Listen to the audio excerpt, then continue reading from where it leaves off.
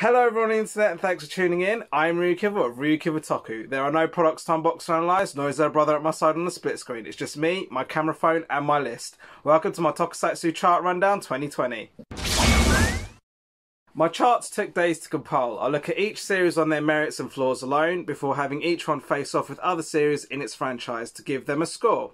The league tables had their positions based on points alone, and I would either bump them up or bring them down based on how I actually felt they should go on my own personalised chart. Everything in these charts is spoiler free. I will summarise a rundown for each series in ascending order, outlining for each my thoughts overall, various comparisons before stating its score and recommendations. Let me know what you think. You so cool! Where does your favourite Super Sentai appear on my list? As someone who has watched 5 Man to present, this is part 1 of my list. Kira Major doesn't make the list because it's still an ongoing series. But here I'm going to be talking about the complete series that ranked in my bottom 11. Let's begin. In at number 31, Engine Sentai Go Onja. Now this one actually started okay, especially with the Flash CGI, but then the CGI was dulled down and it just became such a bland, rubbish story in my opinion. I understand that the whole theme was pollution, which is good for the kids to learn about, but I think the way they executed the story was really poor.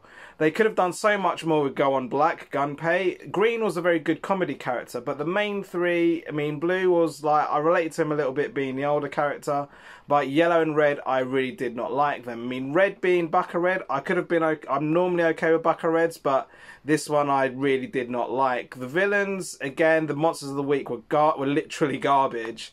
The location was still pretty good, and the alternative worlds were still pretty good settings, but that's where, again, that CGI-esque that they were going with was good, but there was virtually no actual martial arts. It was all vroom, vroom, vroom, dashing about.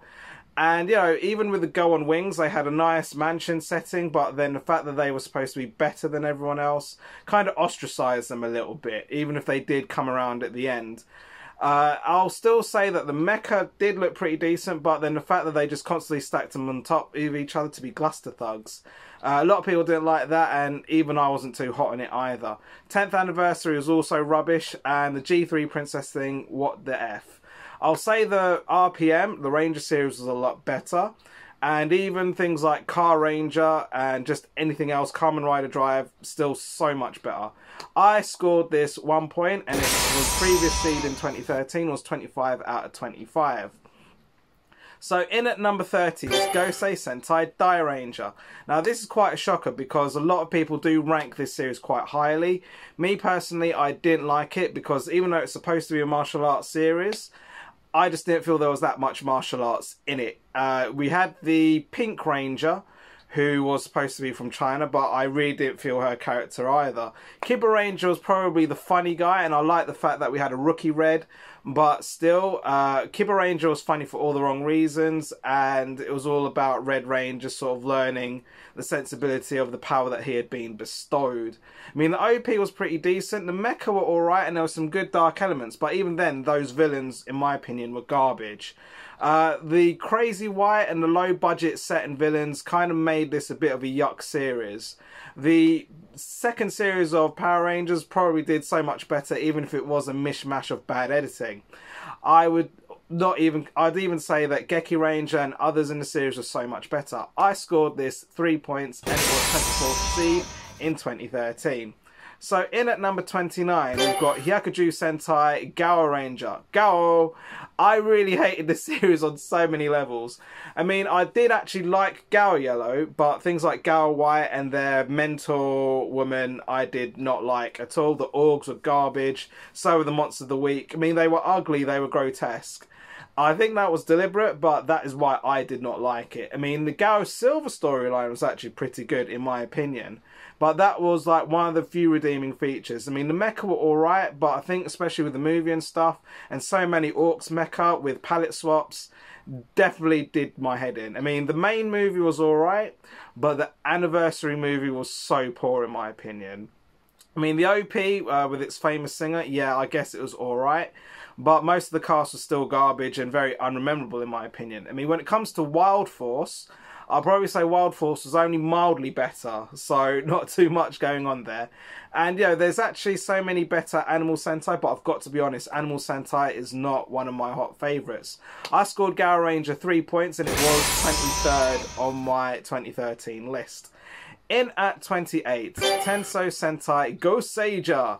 I felt this series cops a lot of flack. I mean, it was still technically a solid series, but them having all those solid Sentai marks made it a bland series, so I don't blame people too much. But I'll still say, you know, it had a lot of style. I mean, I did like the suits, but again, it was just so bland because they were so nice. The mecha, I mean, I like the whole header thing. I like the, you know, especially with the devices, and the card system was alright. But again, having all these solid marks did not necessarily make it an exciting series. They could have done so much with the Gosei Green storyline. I know there's a lot of fan fiction and comics and stuff based on Gosei Green, but again, they wasted an opportunity. I did like that professor. He was quite funny, but Datus was really irritating. And Gosei Knight was a very decent look, and I believe a lot of people felt that he was inspired by other series. I'll say that Mega Force was probably a little worse in the, on this one. But again, I can't really compare it to other Sentai or other Toku really, simply because I can't think of any off the top of my head. But this one actually scored lower than the ones lower in the list, so this was only 2 points, but it was 20th seed in 2013. In at number 27, Dobutsu Sentai Zuoja, or Juoja. I felt that this could have been so much better. I mean, there was a lot of decent story and plot, but I felt that the storytelling was a bit feeble. I mean, I like the whole alternative reality thing, you know, the alternative Animal Kingdom thing, but they didn't really do as much as they could have done with it. The villains were quite stylish, but again, they were quite minimal on the story for them. The uncle was quite a funny character. I mean, the Red was quite a compassionate, heartfelt character, and the world had a good storyline. Blue and White were hot, and Green and Yellow, I'm not too sure how I felt about them. I mean, some people were quite neither here nor there on the suit design, but it was all about that mecha design. Obviously, being Minecraft, there was only so much they could do with that, which is why it was a bit garbage, and I didn't like the music to this series either.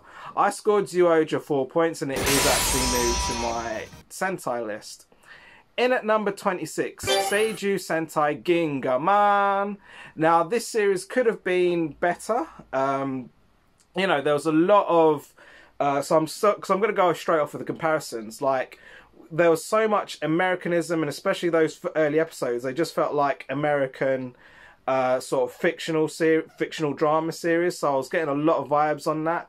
And even the way that ironically, the way that Lost Galaxy turned out was very different to this, and I'll probably say Lost Galaxy was better than this. But I'll say there was still some good storytelling, but not enough for me to care. I mean, Yellow and Pink were like the younger two, but then there was still so much more focus on Pink, which I didn't like. I mean, the Red Ranger and his brother, who... ended up inheriting that bull power, whatever it was. That was still a pretty decent storyline, and they did have some crazy looking villains still. I mean, the music was alright, but for me, this series just had so much of a hippie vibe for me to care with all the trees and whatnot. I did score Gingaman 4 points, and it was 22nd on my 2013 list. In at number 25 is the oldest Sentai I've watched, Chikyu Sentai 5-Man. So I barely remember, even though this was the last series I watched complete, there was very little that I remember. I mean, I remember they were teachers, I remember they started in space, and there was quite a lot of abstract storytelling in this. I mean, I remember one of the monsters like being very, you know, like very money hungry, so I won't go too much into the stereotypes for that character. I mean, I remember Yellow being quite a hot character, that's about it. I mean, the OP and the ending credit music was still pretty decent. The designs of the suits are pretty good, but those doll characters that they introduced and that robot mentor just kind of made it a little bit abstract for me. So I scored this, so nothing to really compare it to, if I'm honest. I mean, maybe Jetman, but Jetman was so much better. I will score this 7 points, and it's still new to my list. In at number 24, Resha Sentai Tokuja. So, I loved how different this series was. I loved the ambition of it. I'll still say, like, I love that spaced out Red Ranger that we had. And, you know, the gimmick of them changing colours was quite cool. But, you know, they did have such good potential for the villains, but that baby thing was just really bad. And obviously the mecha, they could only do so much with train mecha. That was ridiculously poor and lazy for all the obvious reasons. I mean, the music was alright, and I will say I did like that train conductor with his monkey puppet. Imagination! I will still say they could have done so much more with the Rokugo story, but it was still pretty decent still. Wagon, I'm not too sure what was going on with her. The Space Liner movie was still pretty decent as well. But again, I'll just say that the cast was just generally ugly. I'm so sorry about that. And again, their V Cinema and that whole kid cast thing, and the, you know, they added Violet in one of the future movies, wasn't really feeling it. So Toku just scored 8 points, and it was 17th on my 2013 list. In at number 23, Ninpu Sentai Hurricaneja Shushu to Santo. There we go. This was a series that could have done so much better choreography-wise, just like Die Ranger, really. And the villains were still pretty, like, they looked aesthetically good. And, you know, like the shark guy, I remember off the top of my head, they still had, like, some decent story, but the whole intent of the villains, like, they'd come to Earth and cover people in goo, and that was pretty much their sort of reason of being, and I just felt that was a bit garbage. I still kind of like the Go Raijers and the Green Ranger, I think it was called Shurikenja. They had decent story, but again, it was just not too, you know, it just didn't redeem it too much. I mean, the mecha was alright. I mean, the two female villains were also pretty cool, but Hurricane Blue does actually give me a headache now, I'm not going to lie to you. I mean, there was, again, they could have done so much better with the martial arts. I didn't think the story was all that, but I did like the whole 3 rubbish ninjas actually taking the power. I thought that was pretty cool, but did they really have to do this hamster thing? With Ninja Storm, they could have done so much better, but considering what they only had to begin with, working with Hurricane footage, I actually felt that Ninja Storm was still so much better. Hurricane, I mean, again, there's still so many better series with better choreography still, even though I did love the whole Ninpu trick thing that they did throughout. With Hurricaneja, I scored it 6 points, and it was 21st on my 2013 list. In at number 22 is Gekiso Sentai Car Ranger.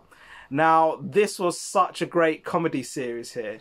I mean, not as sharp as some of the other comedy series, which I'll go on to later in my list. But, you know, it was regarded as a parody series. But for me, I just felt like it was like the writers had given up on the franchise to die. It still had some strong story arcs, and, you know, there was that E.T. looking thing. Again, not really cool on that. Zonetto was quite hot for all the obvious reasons. RV Master had I love the mystery behind him. And there was still a lot, you know, I love the designs overall still, especially Signal Man. I mean, as much as that crazy family he had, I still thought it wasn't too bad. When it comes to things like the writing, again, you could really see it was lackluster. And the side villains and the monsters of the week, I'm really not too sure how I felt about those. Comparing this to Power Rangers Turbo, I'll still say Car Ranger edges it for, you know, so for Sentai, it just about edges it for it. So Car Ranger, I scored 9 points, and it was 19 on my 2013 list. So to end this part, in at number 21, Shuriken Sentai Ninja. Nin. I did love Akaninja with his Bakared Moe Tekita. The dynamic of the team could have been a little better, but considering they were just cousins, I felt they didn't do too bad. They played nostalgia a little bit surreal. I mean, especially like throwing in Hurricaneja and Kakuranger. The choreography was okay, but again, when you've got like such a martial art based series, it could have been so much better. Star Ninja WTF is all I've got to say on that. That cat thing, whatever it was, had a good story, I've got to admit, but the rest of the stories were hit and miss, and of course the mecha was deliberately random for all deliberate reasons. The Grandad was pretty cool, and the Jiraiya crossover was also pretty cool. The music, I've got to admit, it was quite catchy. The hero's plot and this whole sort of Ultimate Ninja thing, not too sure how I felt about it. The movies was a bit meh. If I remember correctly, there was a dinosaur in one of them. And just the cast was a bit meh. I mean, when it comes to Ninja Steel, I'll probably still say that this was actually a little better. Ninja scored 11 points and was 15th on my 2013 list. So that is all for part 1. Please let me know what you think. If any of your favourites appeared in that bottom 11, don't hate me, but do comment, like, follow and subscribe. You can find me on Facebook, Twitter, YouTube here, and Instagram, as well as my WordPress, RyuKiva Toku.wordpress.com. Hope to see you for part 2.